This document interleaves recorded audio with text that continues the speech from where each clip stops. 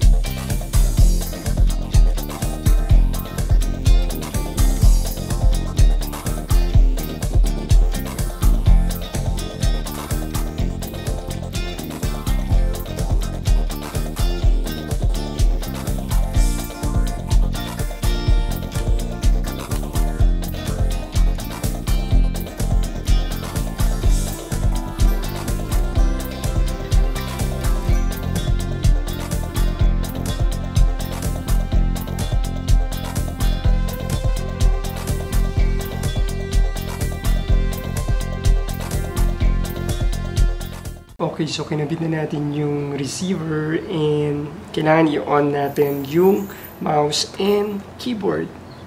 Okay, so it's working. Plug and play lang siya. Hindi na siya nag-require ng any driver for the USB receiver, even dun sa keyboard and mouse. Subukan natin mag-type.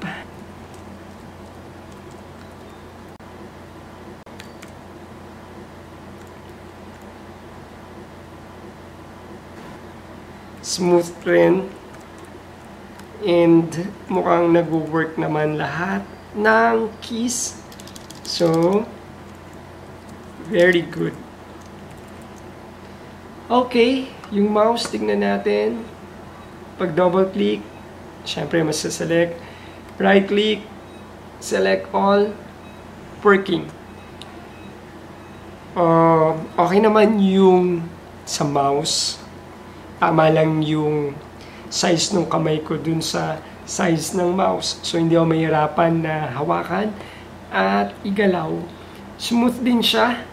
And since you can choose from different DPIs, so pwede mong i-adjust for a quicker response or a faster speed. So, ayun guys, na-test na natin, nasubukan na, and na-set up ko na siya sa laptop. And overall, okay naman siya. Alam ko, iba-iba yung preference natin. Pero para sa akin, na-satisfy naman kung ano yung in-expect ko. Okay? So, dun sa size ng keyboard, dun sa feel, sa mouse, yung size ng mouse, yung movement, yung response, lahat naman maayos. And lahat ng keys, gumagana. So, okay na yon. And even yung receiver, walang problema. Plus, plug and play, so ang bilis lang na na-install, wala nang extra or additional configuration pang kailangan. Then, isa sa mga nagustuhan ko talaga dito, yung rechargeable siya. Hindi ko na kailangan ng batteries. Sabi ko nga, sa mall, nung umikot ako, lahat ng nakikita ko ay the battery. At mataas yung presyo niya. Ito, very affordable. So, if you are looking for an affordable wireless keyboard and mouse, i-recommend ko din ito sa inyo. Okay?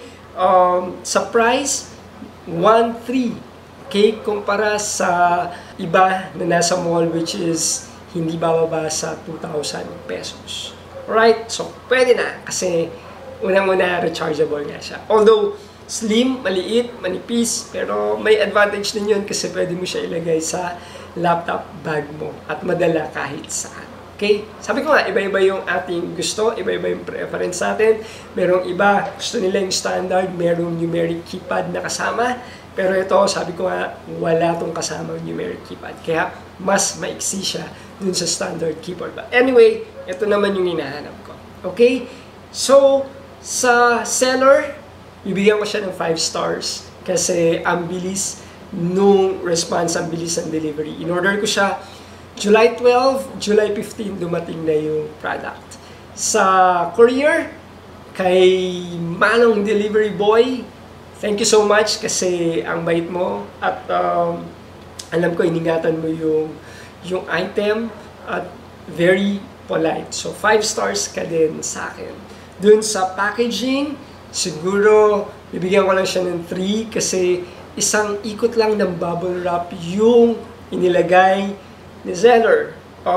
Siguro nakabox naman kasi yung item plus sa loob meron pa uling another box. So mukhang matibay at makapal naman yung box. Kaya siguro isang bubble wrap lang, isang ikot ng bubble wrap lang yung ginawa niya. But anyway, syempre dahil medyo fragile yung ating item, so sana dinoble para lang masigurado na hindi madadamage yung product. But the good thing is, hindi naman na-damage yung ating in-order. Okay?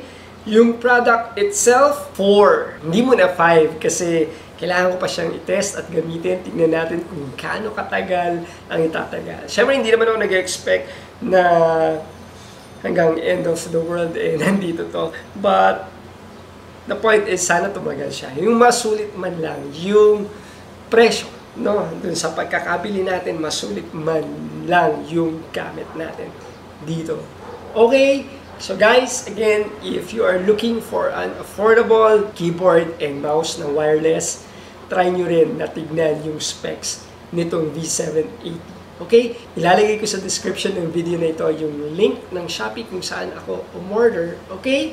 So again, thank you so much for watching and I hope na makatulong ang video na ito sa mga nagde-desire na bumili ng wireless keyboard and mouse. Okay, till next time, sa susunod na unboxing, see you guys. At syempre, don't forget to smile and to choose to be happy. And together, let's make each day a happy day. Bye-bye!